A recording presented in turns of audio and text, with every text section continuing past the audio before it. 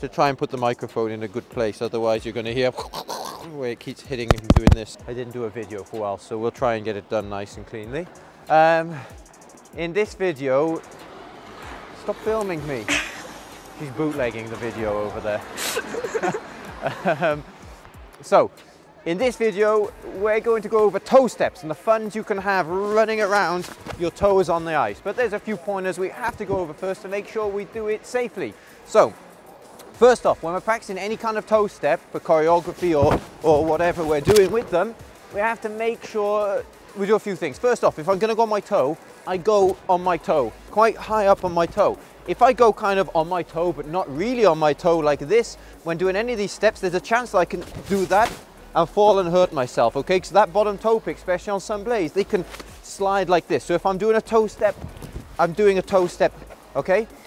Second off, don't skate super fast into your toe steps. Whatever you do, if I'm skating like this and I go toe step, chances are what's gonna happen is my feet are gonna stop under me, my body's gonna go forwards, and I'm gonna feel like kissing the ice. And let me tell you, kissing the ice is not very fun. You kiss the ice with your nose or your teeth, you're not gonna have a good time, right? You're gonna have a bad time. So, that said, best way to start off when we're practicing toe steps, we have the simple ones like the side toe hop that you may have already done, but just getting used to standing on the toe pick, maybe moving a little bit on the toe pick. We can do it over by the barrier even. Hold on to the barrier, 1 pick, 2 picks. Practice like this, just gently. We don't want to look like we're smashing the ice when we're practicing like this. Ice rink manager not going to be happy with you, might ask you to leave the ice, right? So, just practicing gently feeling those toes, okay? Now, when we've got used to that feeling, remember, up on the toe, not like this. When we've got used to that feeling, we can try a few different choreographic type of steps with the toes, right? So we can start with the side toe hop, step. We can do a 3-turn, side toe hop, step. This is quite a nice, simple movement to try. Not a bad one for beginners starting out. Let's try a different one. You can do backward crossovers. We can actually do backward crossover, toe, toe, step, cross. Backward crossover, toe, toe, step, cross.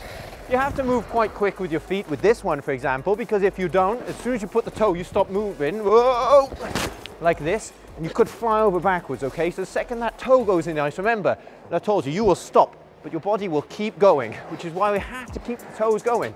So if you try this toe step, crossover, toe, toe, and cross. Should be quick. You can do it very quick even.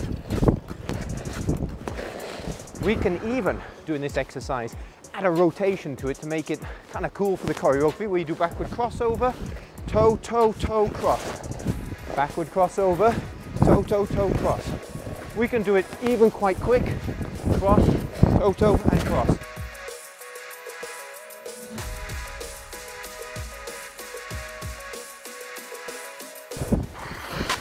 So this is another choreographic step we can use using the toe picks. And the final one I'm going to show you today is going to be a step, toe, step exercise where you do step, toe, step, step, toe, step, step, toe, step, step, toe, step, step, toe, step. And this, you can pick up more and more speed and go as fast as your feet will allow you to do. Okay, if you're trying this one, you're trying to do it without swinging and swaying your body everywhere, trying to stay relatively straight down the ice like this. You see?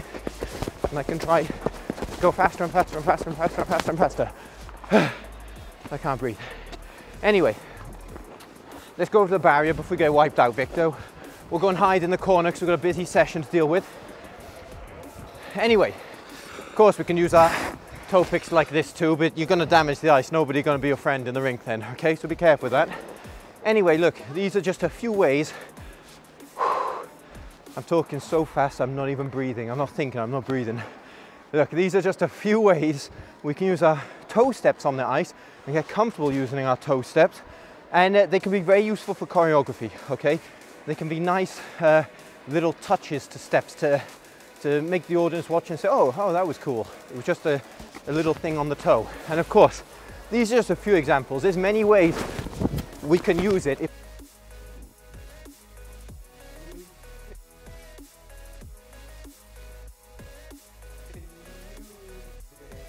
If we do like hop, hop, hop, hop, some choreography like this, I can spin on the toe. I can do many different things on the toe. These are just some examples of an introduction to using your toes. Anyway, if you liked the video, please thumbs up, subscribe to the channel, leave me a comment down below. If you have any questions that you want to ask me, start off your question by saying that you like cake or you dislike cake. Either one's fine, or if you're too lazy to write the 4 letters of cake, you can just put the cake emoji, but I will know when you put the cake emoji that you watched the whole video, and I will answer your question, and whatever it might be. Even if you want to discuss cake, I'll share my opinion about cake with you as well, okay? But just cake, or some kind of, even if you don't like cake, you can do cake and like a face, a thumb down, just so you don't like cake, okay? So, if you want to do it like that, I'll know you watched the whole video, and I will answer your question. I'll make sure I answer the question, all right? So, hope you enjoyed the video, and see you next time.